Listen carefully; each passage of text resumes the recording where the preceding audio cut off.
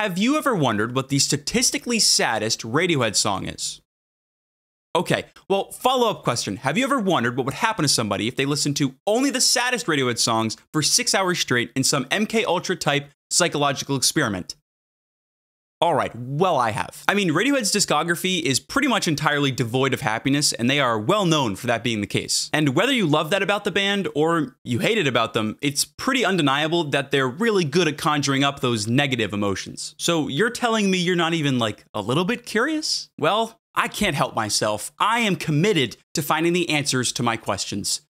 But, I don't really know how I'm gonna do this. I mean, I'm an idiot. I do not have the music theory training to analyze every single song and compare them to one another, finding out just how sad they all are. But you know what I did learn in school? Was how to use my resources. And if it's not the paper of the kid in front of me I'm cheating off of, well, it's just gotta be the internet. And by some absolutely crazy coincidence, there happens to be a perfect resource for this exact thing already on the internet. And this is it. Allow me to introduce you to the Gloom Index. It's pretty much the study guide for those questions I asked at the beginning, and without it, I probably wouldn't have even been able to start making this video. So everybody say thank you to the Gloom Index. Thank you, Gloom Index. So as you can see, this line graph is plotting the level of sadness of each of the Radiohead albums, and the colorful points adjacent to each album ranking is the ranking of each song. They're ranked on the same scale. That scale is their Gloom Index value. But Liam,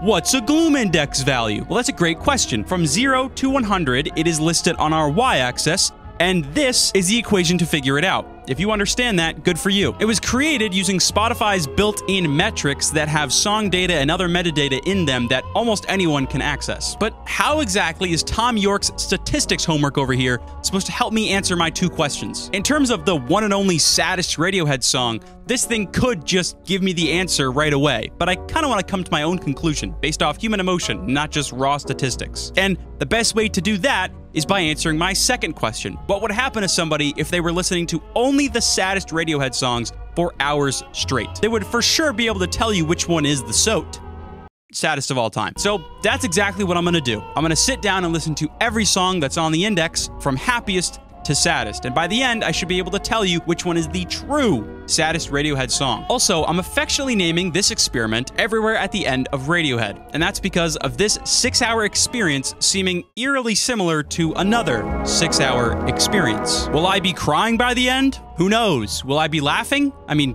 probably not, but screw it. I mean, hey, it could happen. But one last thing before we get stuck in. Because I don't want to edit 6 hours of me listening to Radiohead, I'm going to relay my experience to you through a documentary style.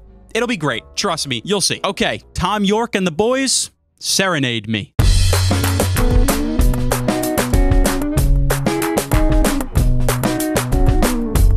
Okay, so as you just saw, I've decided I'm going to split up this experience into sections. This first one being Gloom Index values 100 through 70. I tried to split it up based on the music and less on even amounts of songs or index values. Oh, and if you're wondering, this was the track list of songs in this section. In fact, if you would like to listen along, well, I mean, the best you can, I made a Spotify playlist which has all the songs in order, and a link to that will be in the description. Anyway, the first track on the list was 15 Step. This one is unique and very important to talk about because it is basically alone at the very top of the index. In fact, there are no songs remotely close to this one on the index, and I could definitely hear why almost immediately. Okay, so one song down, lot to go.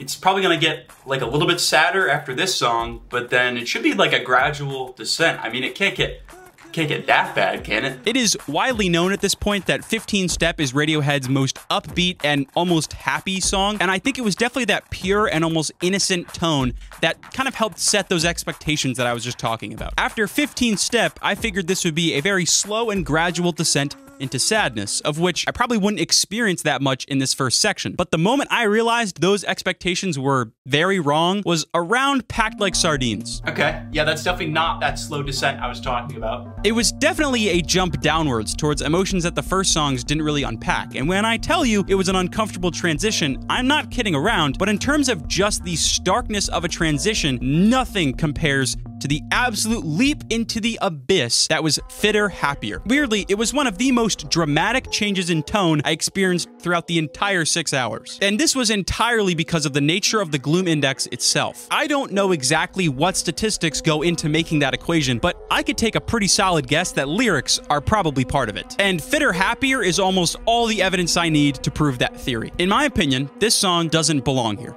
Not even remotely. It's horrifying. That android voice is just droning over these chilling sounds and chords that sends shivers down your spine. But the lyrics are a laundry list of all the ideal ways to live your life as told to you by society. So it isn't a critique of those ideals, nor is it even an apparent commentary. It's just straight up saying this is how it is. So as far as statistics go, which don't understand the nuance of OK Computer's themes, it sees this song as a positive one. So what happens after this scary little interlude that we have? Well, it definitely does mark a change, because for the rest of the section, the songs slow down a bit and have more of a recognizable, kind of daunting Radiohead feel. Think the subtlety of House of Cards and the heaviness of Idiotech. Those two attributes combined define the latter half of this section pretty much perfectly for me.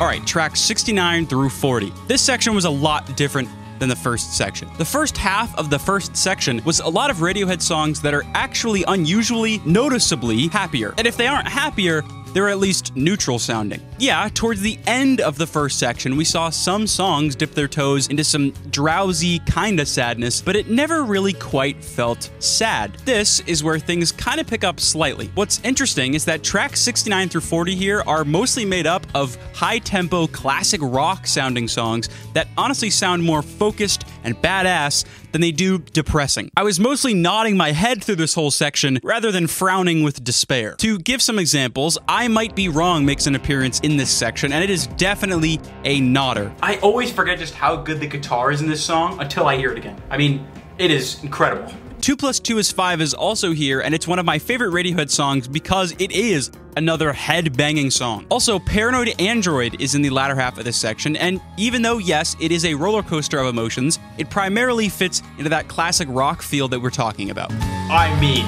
Jesus, man. So in general, if that more energetic feeling of the more classic rock songs makes you sad, then this section might be a little bit more jarring. But for me, I wasn't really getting that sad at this point. Well, at least not yet. But don't let me fool you, there is a very apparent shift from the beginning to the end of this section. The section starts off with songs like Sit Down, Stand Up, Thinking About You, Morning Mr. Magpie, and the National Anthem. By the end, it's nearing a more cynical tone of the same rock sound with songs like Electioneering, Dex Dark, Faust Arp, and Scatterbrain. Oh, and one more important thing to mention is that the Pablo Honey tracks in this section were a total curveball, because at this point into these 6 hours of Radiohead, I had a general idea of the descent into sadness that I was going along. Every time a song would end, I would have some expectations around what I would be hearing next, both in tempo and tone. But every time a Pablo Honey track would come on, I would get jolted back into a very different world. By that I mean, these Pablo Honey tracks sound very different. They're more raw and 90s sounding, so it's very different than the other types of Radiohead sounds that are in our track list. But anyway, to define this section as a whole, I would say that it was a more subtle increase in sadness than the first section that was conveyed through Radiohead's more classic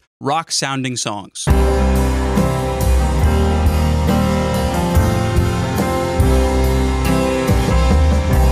You know what? I'm not even gonna sugarcoat it. The first 2 sections were a playground compared to index values 39 through 20. Despite covering the smallest range of index values, this section has the second most songs in it and still manages to have a glaring difference in sadness between the first and last song. While the first 2 sections were heavy and intense, this section approaches a more threatening and empty feeling. Knives Out starts this section off perfectly because it's almost energetic enough to belong in the latter part of the last section, but the lyrics come back in to kick you onto the floor and beat the shit out of you while you're down. I don't think I realized just how, aggressive those lyrics are. I mean, shit, that's... Yeah, the chord progression is kinda sad, but without the pessimistic and violent lyrics, it wouldn't even be close to its final placement on the index. But Knives Out, being where it is, proves my point about this section having a very distinct progression of sadness. Compare Knives Out, the first song, to the second to last song in this section, Codex. It's a much more empty feeling track than Knives Out is, with its heavy reverbed pianos and its haunting vocal samples. And don't get it twisted, there isn't just some steep drop off of sadness after Knives Out or at a random part throughout the section. This is definitely that slow descent into sadness that I was patiently waiting for back in the first section. And no one song can convey that transition better to you than Everything in Its Right Place, which sits halfway through this section. This song was such a pivotal moment in this experiment, and for a multitude of reasons. First of all, this track is coming off the back of Glass Eyes, a hopeful yet depressing track that is outroed by a string section slowly fading out. So the moment that notorious intro to Everything in Its Right Place fills your ears, you are catapulted into a whole new realm. You have now entered the second half of the penultimate section of Everywhere at the End of Radiohead, and it's gonna make you remember. Honestly, this song manages to sound very important. It kind of sounds like one giant transition for the entire Radiohead discography. In my eyes, this song is the perfect blend of the first half of this section with its high tempo and rock sensibility, and the second half of this section with its gloomy chord structure and emotionless lyrics. While it makes you want to punch a wall, you also kinda wanna cry. But as you do progress through the rest of this section, you'll encounter tracks that leave you with a lingering feeling of this emotionless negativity. Songs like Tree Fingers, Nude, The Tourist, and Codex carry you nice and gently into our last section, which is where shit gets real.